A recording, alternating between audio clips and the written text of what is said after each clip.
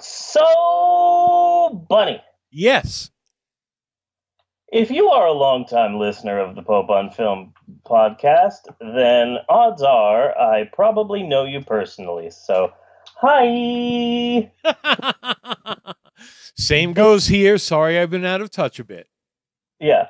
Besides that, you also probably know that I am a lover of history. I am a regular historicalariantrist.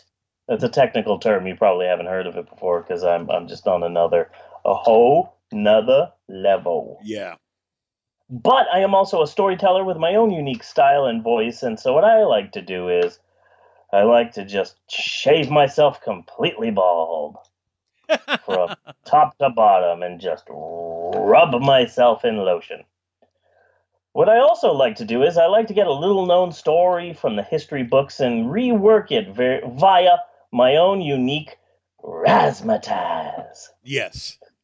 And that is where we are, kids. Yet another exciting installment of our long-running feature, Steve's Historical Approximations. And this week, we're trying to keep this episode of the show loosey-goosey. It's an easy, breezy, beautiful, cover girl sort of episode of the Pope on Film podcast. And as such, this installment of Steve's Historical Approximations, or SHAP, as I like to call it, this week it is in fact not SHAP. No? Because this week I am handing over the duties to Steve's Historical Approximations to my wife Natasha. She will be doing today's story, today's historical approximation. So it won't be SHAP this week. Instead, it will be Steve's wife Natasha's historical approximations. So Swinatap. Okay. Swinatap, which I'm not sure what that means. Swinatap. Yeah. But I like the sound of it. I like the ring to it. So, without further ado, or maybe just a smidgen of ado. Yes. A midget of ado. Okay, without any further ado, here is my wife Natasha. Yay! Okay. Sorry. No. Keep going. Yay! What? Yay! What you got for us? Well, I don't know how I'm supposed to start this. Once upon a time? Once upon a time. Ask Maxwell. He's got openings down. He does. Does he? He does. Yeah. Hi, Internet! It's me, Natasha. I'm here today to talk to you about history. How's that? Yay! Is that good? That sounds really good. You've already got us. Cool. Okay. So, once upon a time, back in the day, before Americans took over America. Before iPhones? Yes. Wow. So, I'm going to talk to you today about gender. Okay. As you all know, I am a big fan of LGBT, and this is broken. Is it okay to just say LGBT? LGBT plus. Anyways, the thing is that gender and sexuality are immensely diverse.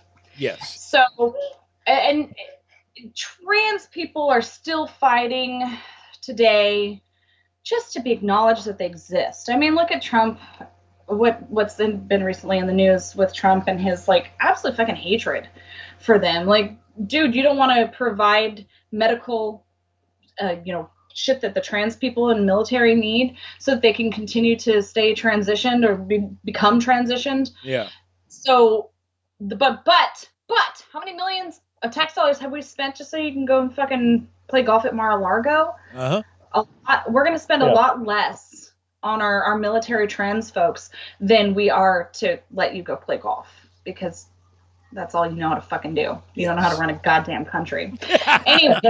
And then today he's trying to ban trans people from the military again. Again? Yeah, he already tried once, and now he's going to try again, even though I'm sorry, I don't know if you know how the presidency works, dude, but you can't just make laws through tweeting. Yeah. You know, that's not, it's like Michael Scott declaring bankruptcy. You can't just yell it and it is a thing that happens. I declare bankruptcy! Yeah, it doesn't work that way. I divorce thee. Right? Exactly. Break with thee, I break with thee, I break with thee, and then I throw dog poopy on your shoes. So, like, trans people have been around ever since people have been around. Yes. Like, forever. And there are several historical documentations of this. You'd have to search for it. I've not done all my research for this yet because I'm going to be writing a paper on it tomorrow that is due next week? This week? This week sometime. Shh, I haven't started it. Don't tell anybody. Hear that, internet? Don't tell anybody. It's a secret between me and you. But I mean, just like sexuality, Yeah. is that thing? It's been very fluid until it became a social taboo. Like the what are they called? It became rigid at some point in time, but back in the day, it was like a what very were they called? fluid sort of thing. Sparta. What are they called? The Spartans. I'm sorry. Spartans. Yeah. Well, like the Romans. That it was natural for them to have homosexual relations. That's how young boys learned to fuck and please their wife. They would in have fact, sex with the old men. And that was fine. It was natural for them to do that, to learn that. And then they would go and be able to please their wives. They never saw an issue with that. right. But like then the outbreak Can we pause there for just a moment? Huh? Can we pause there for just a moment? Sure. Because the Spartans are really fucking interesting.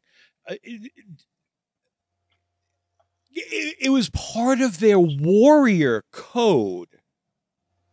Okay? Because you will fight harder for the man next to you if you were in love with him. I mean, you're not wrong, you know? Yeah. And that's what I'm saying. Like, it was natural. It was accepted. It was Nobody macho. questioned it. It was part of their society. Yeah. That's why everybody in the army should go down on each other. Mm-hmm. It's science. But I mean, the only reason that any type of homosexuality got banned was because who was the person that was running the kingdom at the time ended up catching like syphilis or something. Yeah. Or herpes. It was herpes, I think. I don't know. I'd have to look at my book. But they automatically said, okay, well, it's because of all the homosexual activity. They didn't use those exact words, but they blamed that, so then it was banned.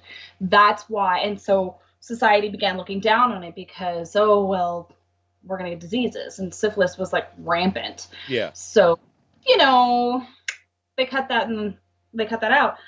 But we're not here to talk about sexuality. We're here to talk about gender. Okay. Yeah, because it's syphil us, not syphil you. Sniffleupagus. I thought it was syphilin. Anyway, so transgender people have been around forever, and usually in Shakespeare companies. Before America became America, we had Native Americans here. What the hell they were called before then? What did they call their own country? That's something I need to look into. They were probably just called Hurricanes because they were here. Because they were here before us. Yeah. Anyways, so there was a special word, I can't remember because I can't find my book for some reason. But they were called is when men of the tribe would dress and take on the roles of females. Yeah. So their gender role would be females. There's problematic with, male and female roles. Obviously, we don't subscribe to male and female roles much anymore in society, but they did. Yeah. And because a man would take on the clothes, the duties, and everything that came with being a female gender, they would be considered females. There was a special word for them. They were revered in their tribes. Yeah. Because holy shit, you're a dude. You were born a dude, but you're a woman. You're doing all this awesome shit. Yeah. And most of the young boys' first sexual experiences would be with those people. Uh-huh. And They would, even though homosexuality was like forbidden and looked down on, it was never once considered a homosexual act because they were considered females because they took on the female role in their tribes. So it didn't matter what they had between their legs. What mattered was their actions. What mattered what was in their head and their heart. They wanted to raise the children. They wanted to do the washing. They wanted to, you know, be the housekeepers, the wives, and that's what they were. They were women. Yeah. And they were lifted up for that. And these boys would, you know, get their sexual experience from them and not be looked down on because, oh, you just slept with a dude. No, you didn't, because you slept with a chick. Yeah. That's a woman. So it wasn't until, and it wasn't just Native Americans, there were other tribes around the world that were similar to this too. But it wasn't until white man came out and shamed them. Yeah. And told them that this was wrong and made fun of them. And white people ruin everything again. Yeah, fucking white people, man. Every time you get a decent party going. They came along and they were like, okay, you're a dude. This is not what you're supposed to do. This is what you're supposed to do. Toxic masculinity, you know, like this is not socially acceptable. You have to conform to our ways because we're whites and apparently we believe that we're the superior race, even though we can't even consider how gender can be neutral. Yes. Like, I can choose my own fucking gender if I want. No, I'm a white person. This is how it goes because this is what the monarchy told me it had to be over in Europe. And just fuck all that. Yes. So these Native Americans were being shamed and they were embarrassed. I have like a little bar. Yeah, go ahead. They were being embarrassed. And so eventually the tribe no longer revered these people. Oh. They shamed them. They hid them. They hated them. So these people felt the need, much like trans people today, to hide themselves. Yeah. To conform to society's gender norms.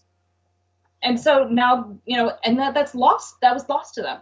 That's a part of their culture, a part of their own society that was lost to them because of white people. Yeah. Because white people, fuck white people.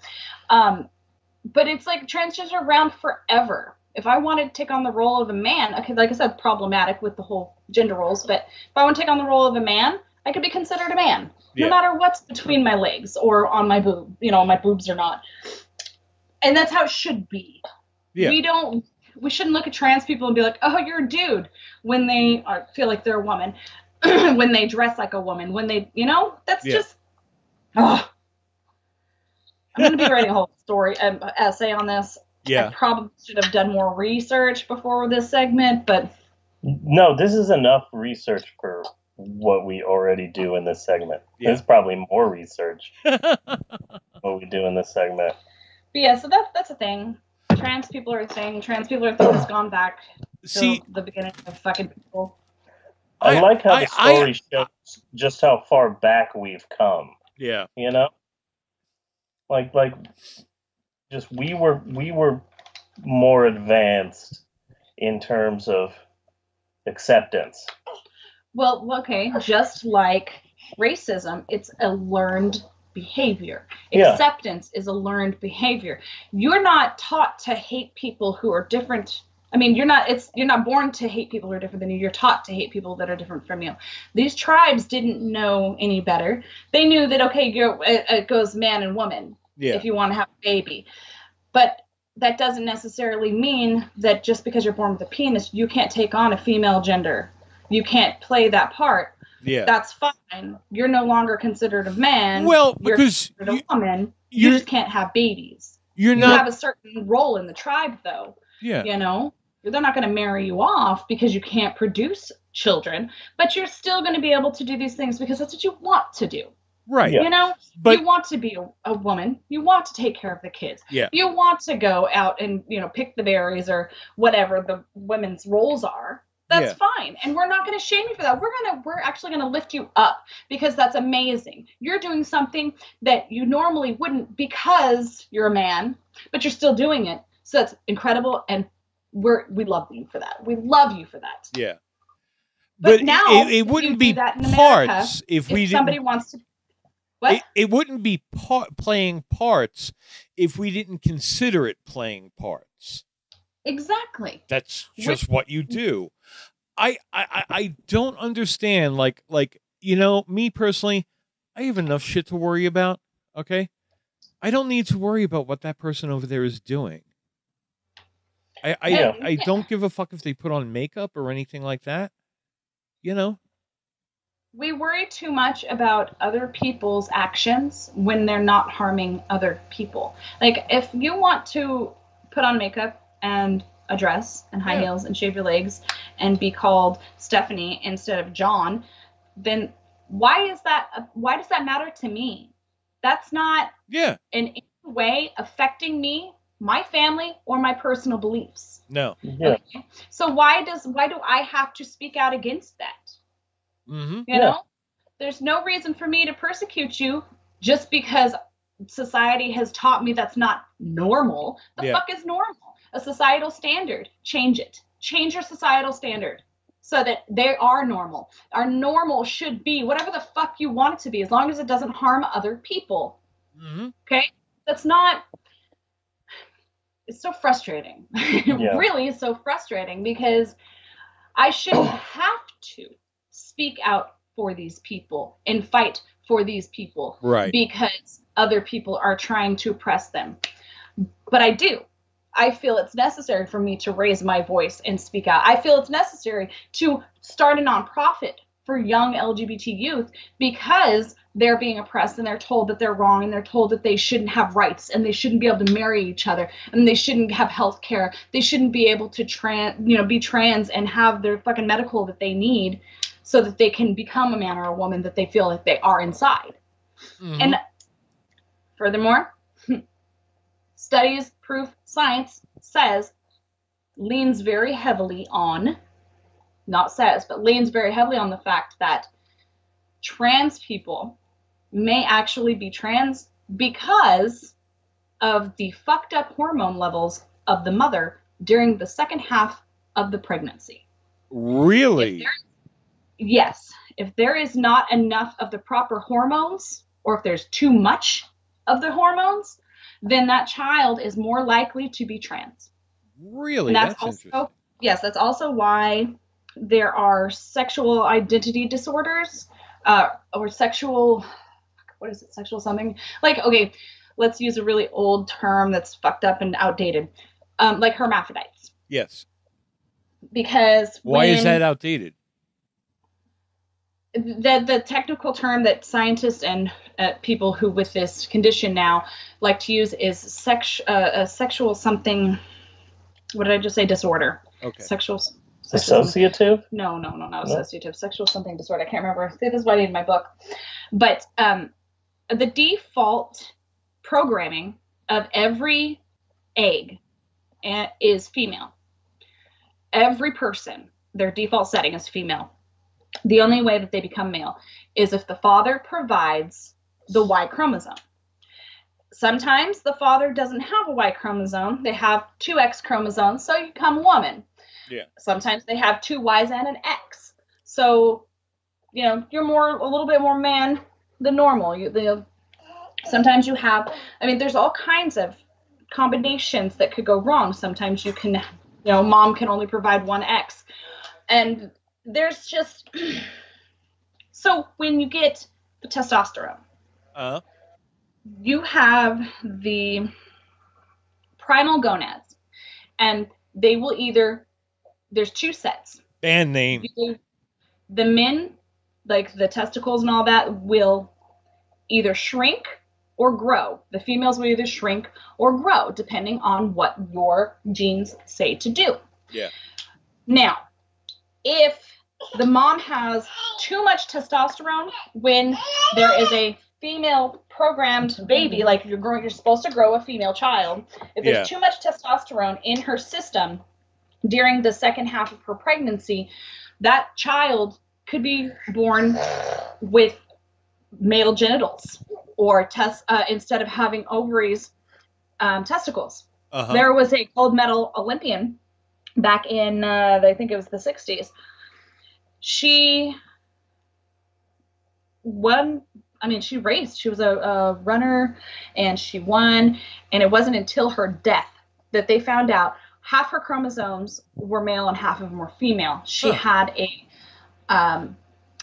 penis that was what was it called? When you couldn't be used. Yeah. It was never, it was what was the word? Vestigial? Yeah, it was it didn't function. And internal testicles. But she lived her life as a female. And it wasn't until she died that they found this out. So like things like this happen. It's not as frequent as, people would like you to believe it is, but it does happen. Right. There's some that have ambiguous genitals that are half male, half female, like they have a descended testicle and enlarged clitoris, but on the other half, it looks more female and it has one ovary on the inside, and the labia. That happens too. And there's some that they don't even realize they're raised as males because it looks like they have a penis. And it's not until puberty that they get the flood of estrogen in their body and their hormones and their cycles. So they start getting boobs and hips and thighs and butts.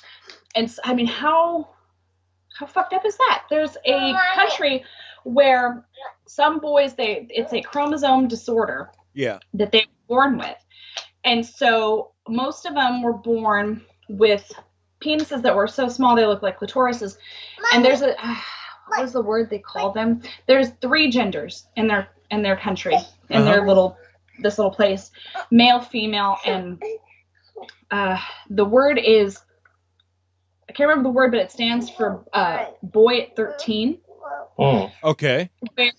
They are pretty much gender ambiguous when they're born, but it's not until puberty where their clitoris will elongate and they basically grow a penis at puberty. A lot of them they chose to raise them as girls. Some of them they chose to raise as boys. Some of them they chose to raise, gender neutral. And they are still able to go out and have, the sexual experiences because boys obviously have more freedom and they're rejoiced when they hit puberty. And this happens, they're rejoiced because boys obviously, women are bullshit because boys are so much better. Okay.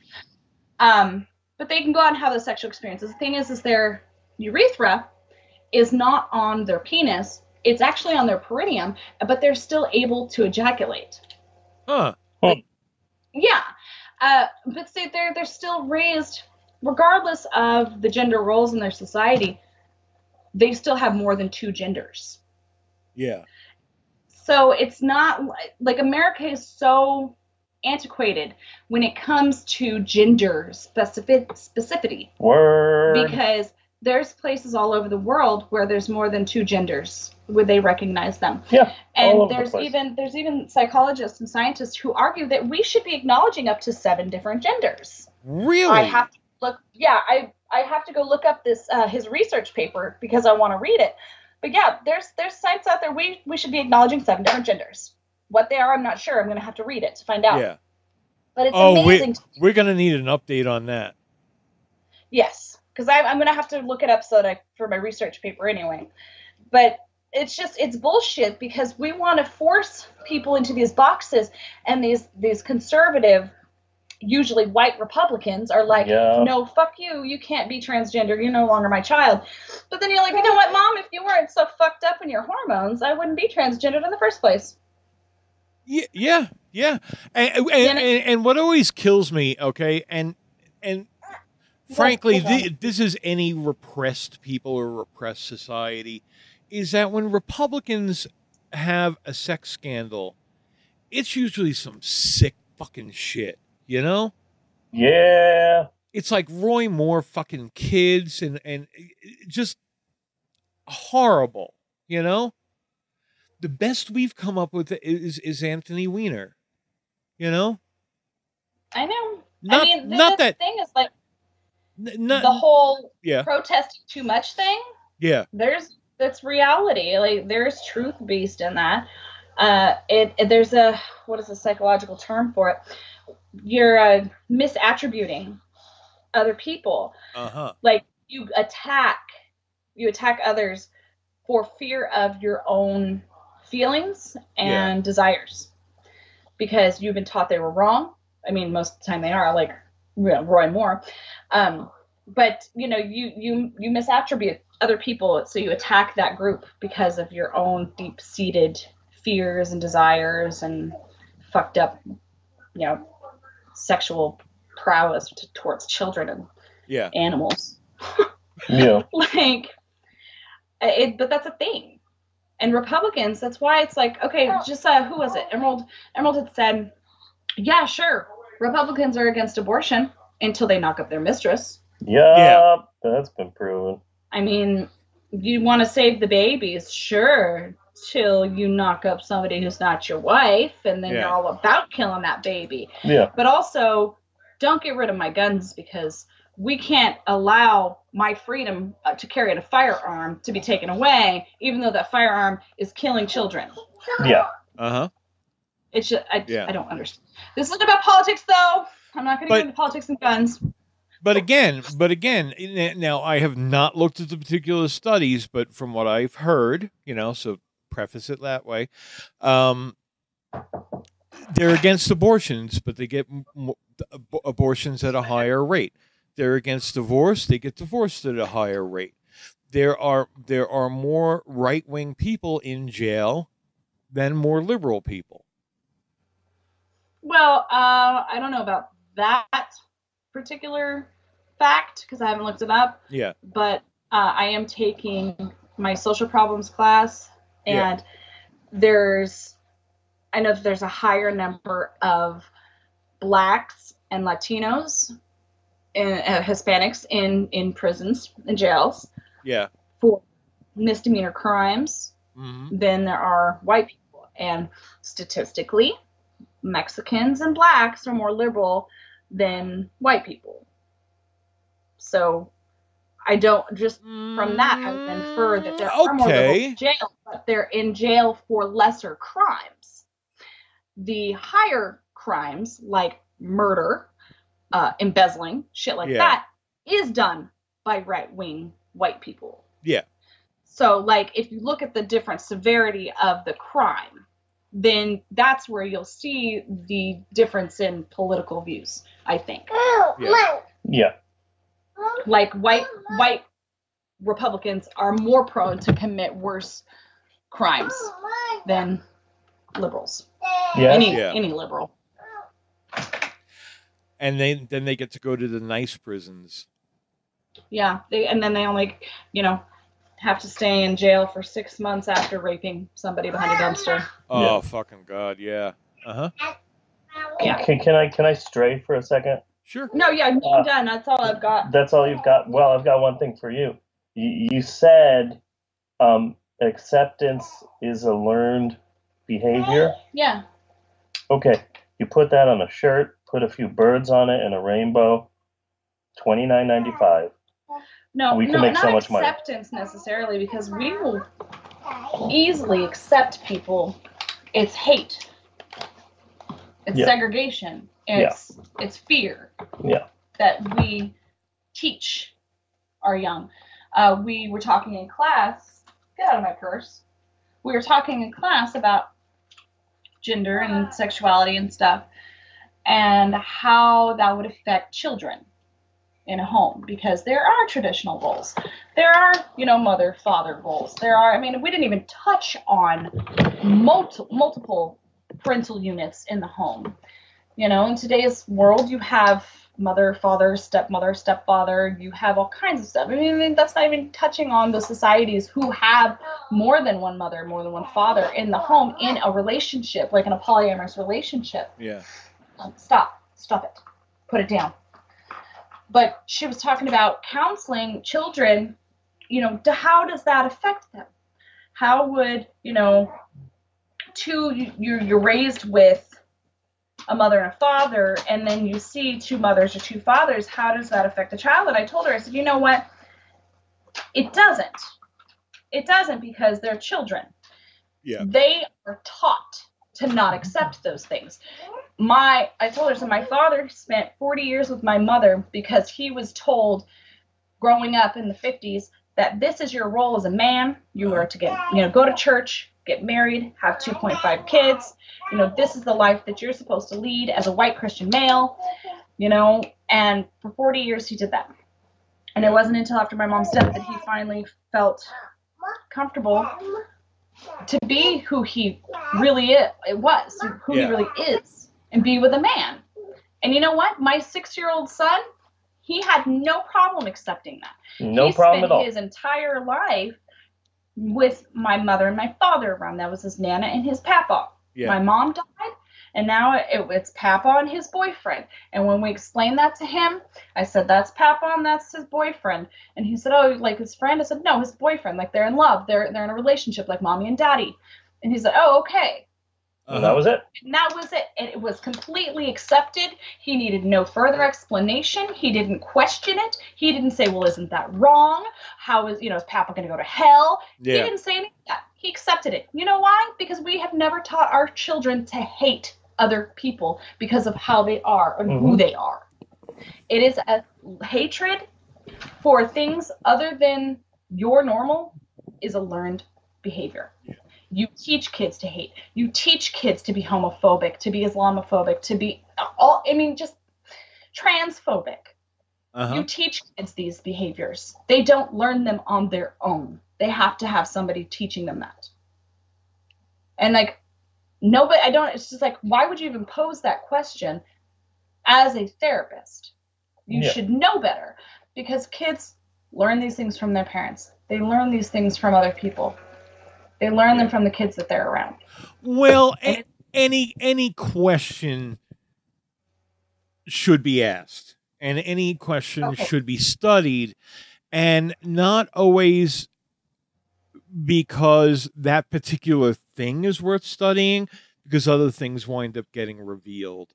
I don't mind that scientists are trying to figure out whether or not we're living in a simulation. I think that's a bit of bullshit, but let's see let them explore. Let's see what they find out. They may still come back with useful shit, That's true. Maybe I should have phrased that differently. But the way that she phrased the question in class made me feel like my own perception of it was that she felt that there were repercussions for a child seeing a same-sex relationship. Yeah. And there are. It's called acceptance. Yeah. Those repercussions. Yeah. It's called not hating people who are different. Yeah. Yeah. That's the outcome. And you want to study that, that's fine. Go ahead and study it. But you'll find that those are learned behaviors to hate, to question it. Children they're naturally curious. And they'll ask if they see a mom and a dad together, and then they see a dad and a dad. Yeah, they're going to ask questions, but it's a matter of how you answer those questions, how you approach it, and how you teach your children to approach it. Mm-hmm. My kids, they've never been taught that it's wrong. They're never going to question love. Well, that's why me personally, I really kind of feel that a lot of things that are done in the name of God with kids is really kind of child abuse. I agree. The kids, most people that are raised in religion, I feel it's a form of abuse, because they are not allowed to think for themselves. Yeah. They're taking old, out of date, written how many years ago scripture, and it's being shoved down their throat. They're being brainwashed with it. They're being told, this is how it is. This is how you're supposed to talk, live your life, and you can't stray from this. You can't think for yourself. You can't be an individual person. You're part of the collective. Mm-hmm. So how are they supposed to break free from that and think for themselves and learn for themselves when you're shoving this shit down their throats? Yeah. My kids have always been allowed to choose for themselves. Like, you want to be in church? That's fine. I'll bring you to church. You don't want to go to church? Fine. I won't take you to church. It's plain and simple. Just like that. They have the freedom to make their own choices. Yeah. And God, these, the brainwashing is so strong that they twist themselves into fucking pretzels trying to make the Bible sound reasonable. I mean, anything. No, there was no fucking flood. Get over it. Yeah, but anything can be argued to sound reasonable if given enough time, the right person, and the right circumstances. Anything. Explain, Lucy. Did you say explain it? Yeah. I did not follow your drift. Okay. I can probably tell you how gay dinosaurs were actually a thing. Okay. If I had enough time, the right situation, and hell, the charisma has a lot to do with it too. I could probably make you believe the sky's actually purple. It really, it's all situational. Anything can be argued to sound reasonable at some point. I'm not saying with every person. But you should be able to hear the bullshit. I could convince enough people the sky is purple Yeah. to follow me and have a small fucking cult if I wanted. You know what I'm saying? Yeah. So I can't understand how, like Steve and I were talking the other day, I can't understand how flat earthers are a thing or creationists. But what cracks me up is that the creationists do not like the flat earthers and vice versa. Okay? Especially since when you come down to it, a flat earth is more biblically supported. Well, I mean, it doesn't make sense to me either. Just like Christian scientists, that's an oxymoron to me. Yes. Personally. Yes.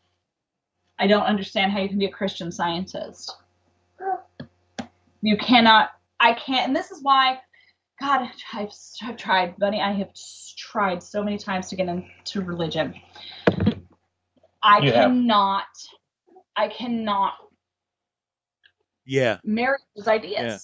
I can't say, dude. Yeah. That's me, dude.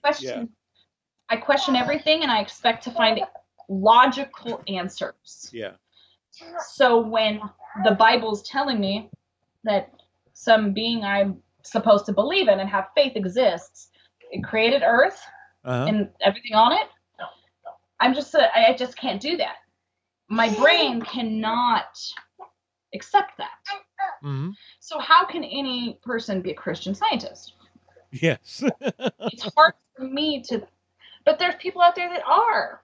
And it's like, I really want to talk to them and be like, can you please tell me how you can be a Christian scientist and marry those two ideas of Christianity and science? Yeah. It's an oxymoron, Bunny. Yeah, I know. Our family was Lutheran officially. And we dabbled in church. Yeah. We didn't really do church. When I got older, I was pseudo-Catholic because there was a Catholic church nearby. Then a bit older, in my later teen years, I was more a speaking in tongues, throwing yourself backwards kind. I never threw myself backwards, and I don't believe in tongues, Yeah. They're making up shit, and I was eventually pressured into making up shit. Yeah. You know? I mean, and speaking of Catholics, the concept of original sin. Yeah. We covered that in my human sexuality class too.